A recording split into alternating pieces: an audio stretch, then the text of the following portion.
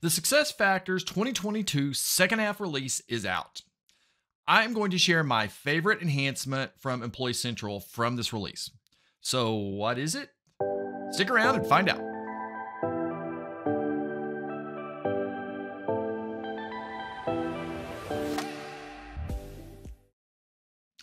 So my favorite thing from this release isn't even touted as one of the major enhancements, but to me, this one really it will be extremely beneficial for Employee Central customers.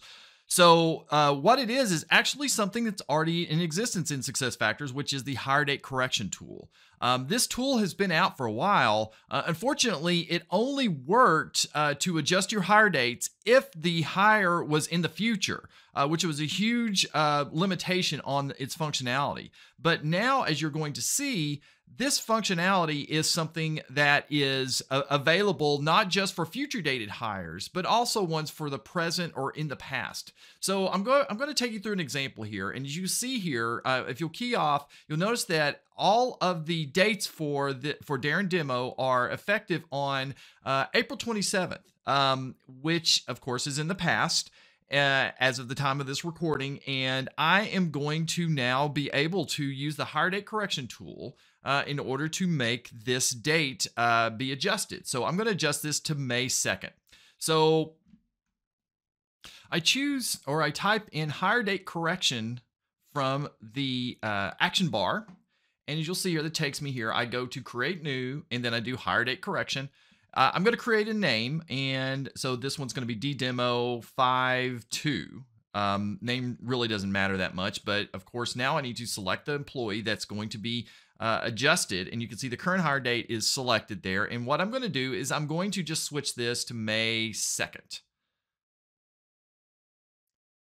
Press save, and again, I'm just changing it 5 days, but I'm extending it 5 days or adjusting it 5 days, but in the past. Again, this was not something that was available before, but now you can see not only does it go in and it's going to manually or before you would have to manually update job information and then all of the other portlets. Here, you can see here from this detailed log, it automatically is going to update all the portlets for me. So when I go in and I look at this log, you can see here, it's going to show me all of the portlets that have been automatically updated. So home, the job relationships, personal info, global info, all of these have been updated automatically. Again, very simple, something that administrators will really appreciate as opposed to having to manually figure all this out. So now, I'm just going to show my results here. And as you'll see, the effective date on all these portlets is now May 2nd. So the organizational information has been updated.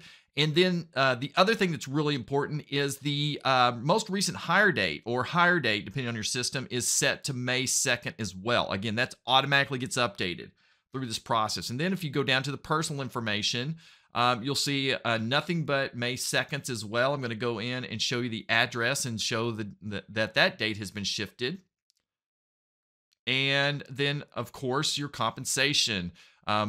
Very important that gets adjusted as well. So everything has been shifted from April 27th to May 2nd. Obviously, there's things to think through on this as far as downstream interfaces and things like that, but it's a huge benefit for existing customers that you have this capability where before it was only for future dated records. So yeah, so that is it. That is my favorite thing from the second half release. Hope you enjoy this plus all the other things that are coming as part of the release.